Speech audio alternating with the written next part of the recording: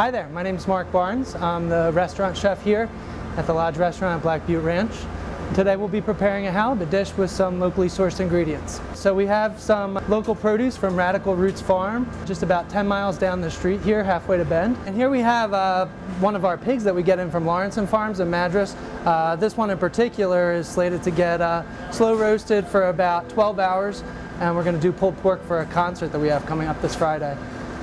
So today's dish is going to be pan-seared halibut with a local heirloom tomato caper sauce over grilled corn succotash with some crispy guanciale and aged balsamic.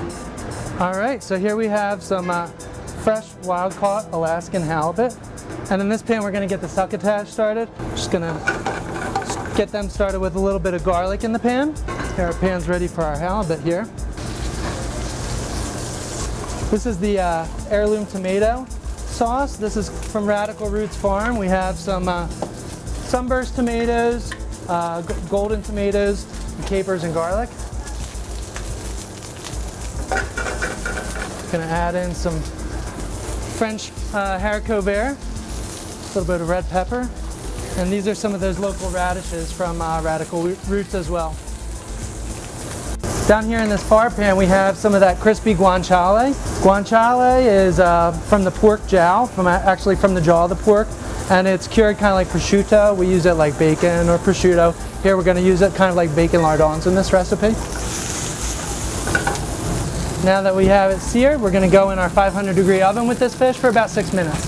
This tomato sauce is nice. It has a real fresh flavor because we actually don't cook it until just now. So it's all raw tomatoes.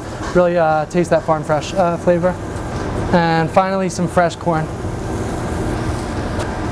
And we'll just finish with a little bit of herb garlic butter once it's off the heat.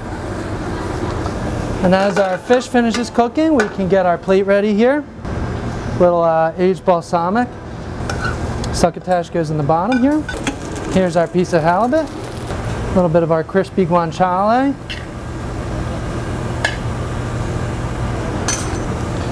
Tomato caper sauce. Those tomatoes are beautiful. My favorite lettuce is mosh. This is a hydroponic mosh. It's a kind of a sweet buttery lettuce tossed with a simple lemon vinaigrette. And here we are. Bon appetit.